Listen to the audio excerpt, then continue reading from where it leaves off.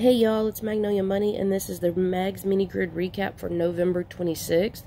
Mississippi's winning number was 218, and as you can see, I only highlighted the direct or base numbers. I did not highlight or mark any of the mirrors of this particular set of numbers, as there are several of those on here as well. But I just want to say congratulations to those of you that did find the win.